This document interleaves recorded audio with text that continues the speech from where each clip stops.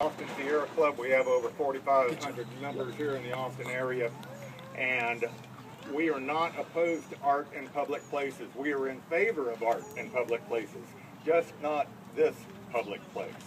This is the wrong place to put it. By show of hands, how many people don't want to see it inside the fence?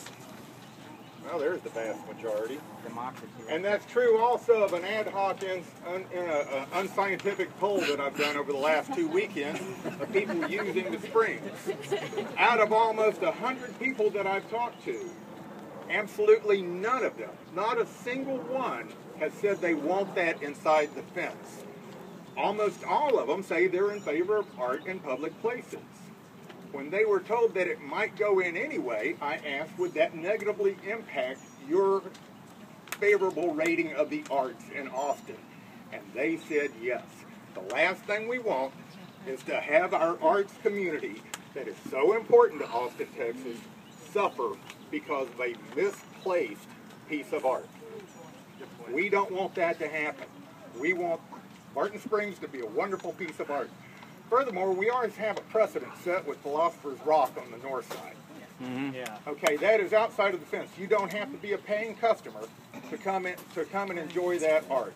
If it's outside of the gate, everyone in Austin can come and enjoy it. It's a place where you can sit and wait for your friends as you get ready to go to the springs. It's a place where people can sit and wait for their friends to come out. And that can be a wonderful place. If it's too sunny, we've got a representative from Tree Folks right here, and Mary Ann can have her group plant trees around it out of the critical root zone, and in no time we have a tree-shaded piece of art. Now, we did talk at length, and like you, I don't have time to go to meetings or every meeting, because I already go to meetings every night for the Sierra Club. I can't make all of them. I missed a few of these.